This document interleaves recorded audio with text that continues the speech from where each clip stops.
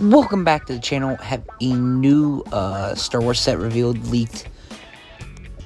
So, not too familiar. Did not watch the Ahsoka show. So new thing from the Ahsoka show. This was, of course, rumored, however long ago.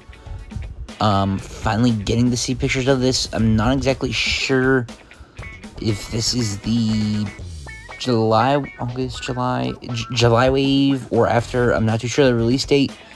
But for the price, though, it is $55. It seems the Star Wars sets are just going up a lot in price, especially with the Sarlacc pit that was also revealed recently.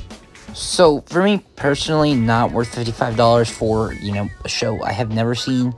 Definitely see some people liking this, but I have seen a lot of people agree that $55 is too expensive just for 1, 2, 3, 5 figures. And a base, especially with it not being one of the special diorama sets. So, yeah, kind of expensive, somewhat there. Everybody's got their opinions. Definitely resembles the Obi-Wan versus Darth Vader set that came out a couple years back for the Obi-Wan show, which I'm thinking that was $50, so that kind of makes sense. It's $55.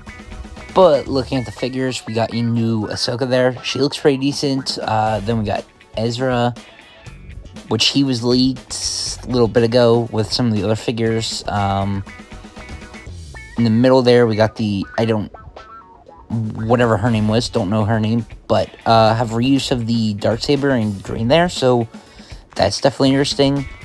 Then beside her, the reason everybody's going to buy this set is Thrawn, which I'm pretty surprised he's got dual molded legs. I mean, he should have dual molded legs, so glad they included that. Definitely looks pretty good. Then we have the trooper there on the right. But looking at the artwork on the box, minifigures, blah, blah, blah, Star Wars.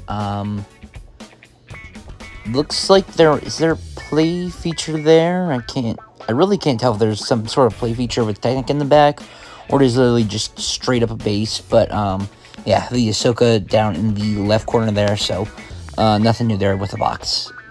So then the back, so yeah, there definitely is a play feature. It looks like there's 2 there. Some spinning pieces, and then I guess a flipping piece there that Ezra's on. So, was right about that. But another look at the set here. Yeah, still looks okay, but there's not much happening for $55. Again, this is literally just going to be a display piece. So, I guess let me know what you think of it. If you're going to probably buy it just for the minifigures, just like everybody else is. Yeah, I don't know my opinion on this, whether I like it, don't like it. It's alright. Definitely more excited for the Sarlacc pit was also revealed along this. But, yeah, if you're going to pick it up, let me know what you think. Thanks for watching, stay tuned, and see you in the next one.